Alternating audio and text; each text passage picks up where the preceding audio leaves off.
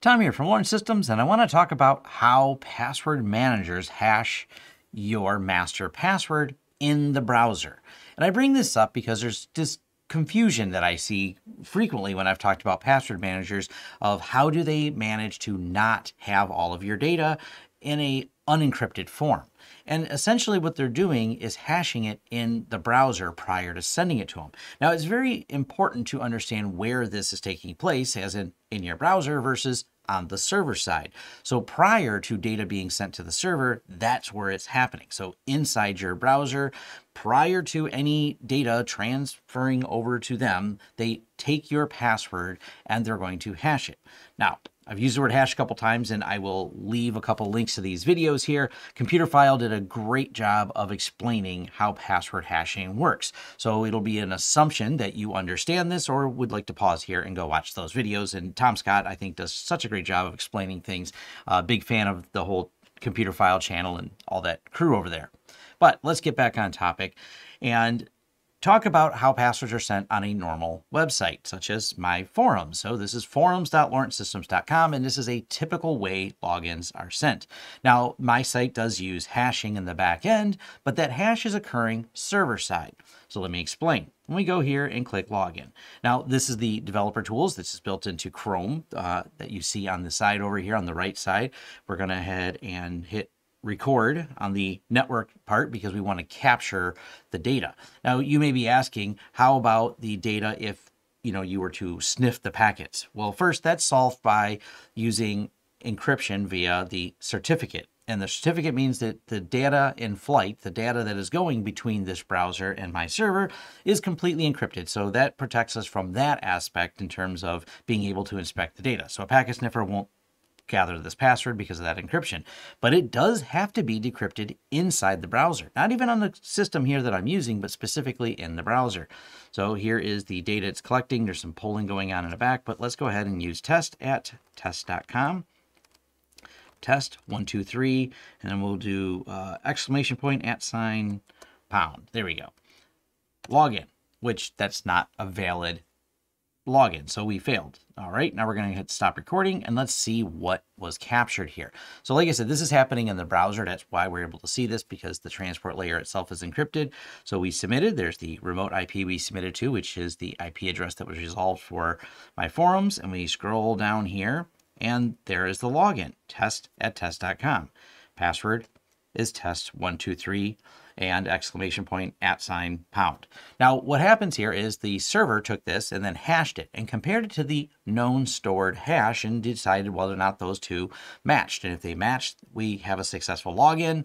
Well, there's actually another two-factor that'll come up after for if you have your forum set up with two-factor, which I do. But either way, this is that next step you want to get there. But that does mean the password of test123 and the symbols did go across to the server side.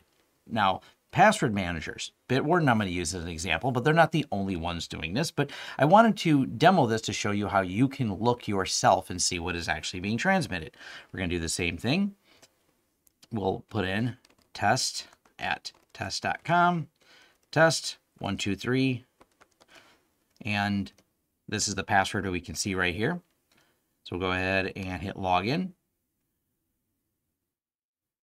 An error has occurred. Yep, we know we did not get in because that's not valid, which is good. I was hoping that wouldn't work. All right, we'll scroll down here and we see grant type password, username. So they do have your username field, which is just your email address, but the password was hashed.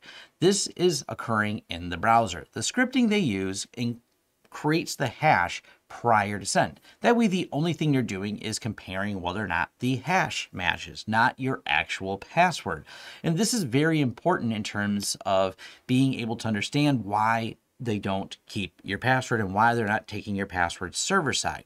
Because if they were to take it server side, then there would be an opportunity for them to snag your password. And snagging the algorithm that does it is much more complex. Back to, if you didn't watch those videos about hashing algorithms work. But because they're only doing that level of comparison to decrypt it, it is not something they can do. They only have the hash stored. They are not storing the actual password to your master password to the vault that does the decryption. And they do this by sending over a series of scripts. Browsers are way more extensive than they were when I started 20-something years ago when I dealt with some of the very earliest browsers. They're able to run languages within inside them that allow this level of programming to happen and this level of coding to hash it. So if you're curious whether or not your password manager or whatever you're using is sending a hash of your password or your actual master password, all you have to do, in the case of Chrome, for example, here is open up the developers console, pressing F12. I know this exists in Mozilla Firefox as well. I forget the shortcut key to it. Easy enough to Google that. And then you can look through and see what's happening and what's actually being sent. Matter of fact, playing with developer console can be a real rabbit hole just for all the different things that your browser sent and all the different network connections makes, but that's a topic for another time. All right, thanks. And thank you for making it to the end of this video. If you enjoyed this content, please give it a thumbs up. If you'd like to see more content from this channel, hit the subscribe button and the bell icon. To hire us for a project, head over to lawrencesystems.com and click on the Hire Us button right at the top. To help this channel out in other ways, there's a Join button here for YouTube and a Patreon page where your support is greatly appreciated. For deals, discounts, and offers, check out our affiliate links in the descriptions of all of our videos, including a link to our shirt store where we have a wide variety of shirts and new designs come out, well, randomly, so check back frequently. And finally, our forums. Forums.lawrencesystems.com is where you can have a more in-depth discussion about this video and other tech topics covered on this channel. Thank you again, and we look forward to hearing from you. In the meantime, check out some of our other videos.